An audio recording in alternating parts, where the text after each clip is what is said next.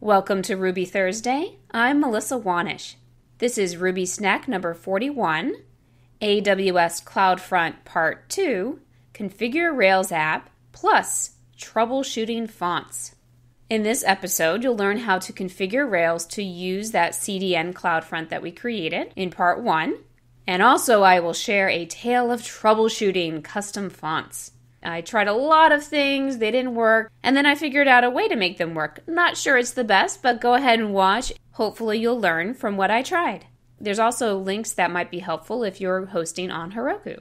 If you want to code along, you'll need a CloudFront distribution, and you can check out this RubySnack to set up CloudFront. That's RubySnack number 40. I do recommend going ahead and watching the entire video before putting it in, just so you see some things to look out for.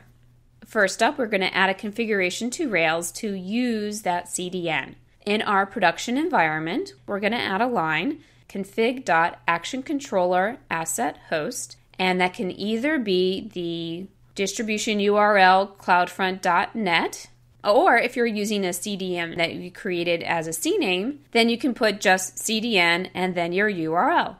For most of you, that will be the end of your journey and you'll be ready to go.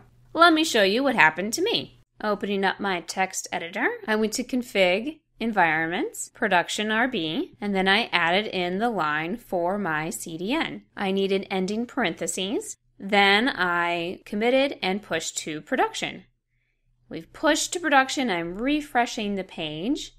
And okay, the fonts are gone. All right, but let's check it out to make sure it's loading the other files, the CSS and the JavaScript. So I'll inspect the page, and going back into the head, I see that yes, it's pulling from CloudFront for the CSS and the JavaScript. But if I go to console, I see that the fonts are being denied, cross-origin request blocked. So I started on my troubleshooting journey. Here's a few things I tried by Googling how to make sure that your fonts show with the CDN on Rails. And Ruby Thursday is hosted on DigitalOcean, and I've set that up with Apache. So I looked first for how to make that work with Apache. I added just one line from the enablecores.org documentation. That didn't work. Then I went on to another blog post that seemed pretty good, and I added several lines for the header configuration and added always. That didn't work. But hey, all these things might work for you. So as you see, I'm opening up my config file. I added in the directory header set access control allow origin, and I just did wildcard. I said, let's see if it works for anything. You wouldn't want to leave that in production. You'd want to set a URL. But let's just try it out. Then, of course, I have to reload Apache.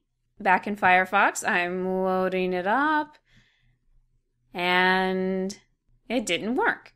Okay, on to the next thing. I added those additional lines, and they also include always. But trying it again, as you see, it did not work. Then I went specifically to DigitalOcean, and I looked and I didn't have a .ht access file. Then I tried different syntax for telling the header to access control allow origin method for the header. You can see I added it here in my config, but reloading the page had the same result. The fonts are just not loading. Another place to look when you're troubleshooting is the Network tab in your developer tools, and I'm going to click on that font file. And it has a couple different options. I'm going to click on raw headers. And that doesn't show right away. You do need to expand the view if you're on Firefox. And now you can see exactly what the headers have. So you can see nothing I've put into Apache is showing up in the headers. Then I decided to not use Apache at all and try out the font assets gem. And I changed the config.publicFileServer enabled to true instead of false. And that really is what you would do if you were hosting on Heroku, but I thought I'd try it out. I also followed the next two links and added the rat cores gem, again recommended by Heroku, but none of this worked for me. I'll show you what I did just to show you.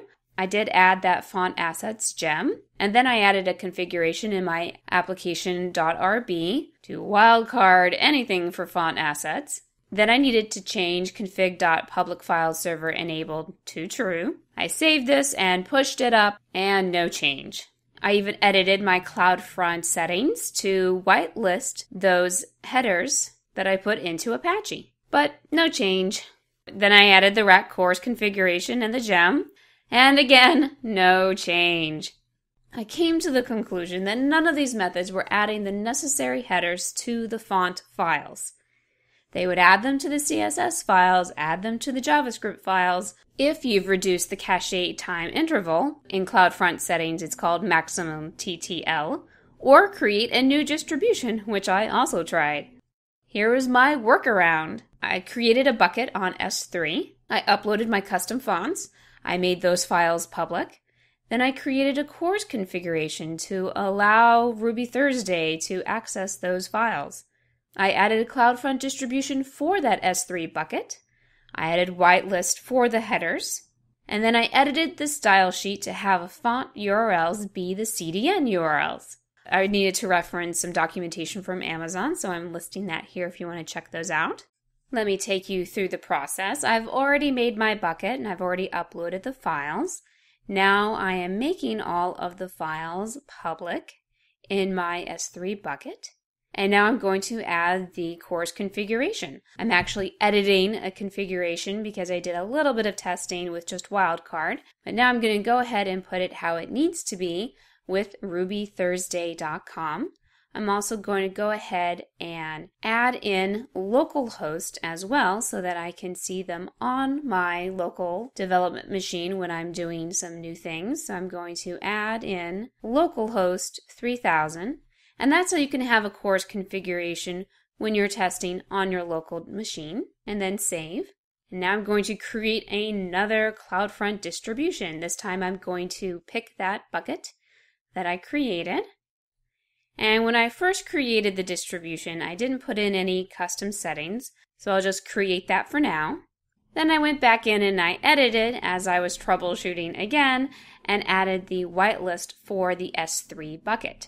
So here we are adding those that are just associated with a bucket.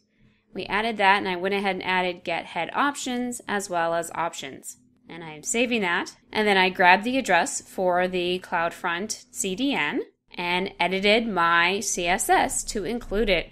I did a little bit of a test just with S3 to make sure it would work. And then I added the CloudFront distribution because that's the goal of this, to make it all go through CloudFront. So I'm editing this and adding the direct URL to the CloudFront for these fonts. So I saved this, I pushed to production, and then I refreshed, and voila! It worked! My troubleshooting journey is over. That's it for this episode of Ruby Thursday. I hope you enjoyed my tale of troubleshooting and it'll help save you some time in the future. And one troubleshooting tactic is to write down everything you try, so that's what I did for this episode, until I felt like the online resources just weren't cutting it, so I found a different solution. I definitely welcome any feedback if you've encountered such an issue with CloudFront or CDN and your fonts. Head on over to Ruby Thursday and use the contact link at the bottom to email me. And yes, go ahead and sign up for my mailing list. You get some extra special stuff in the emails every week. And if you are not already subscribed to my YouTube channel, click that big red button to go ahead and subscribe. And as always, feel free to comment below. Thanks again for watching, and I'll see you soon.